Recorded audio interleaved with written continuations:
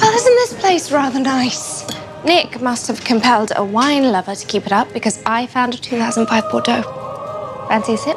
I appreciate the sentiment, Rebekah, but I do recognize when I'm being handled with kid gloves. How are you feeling?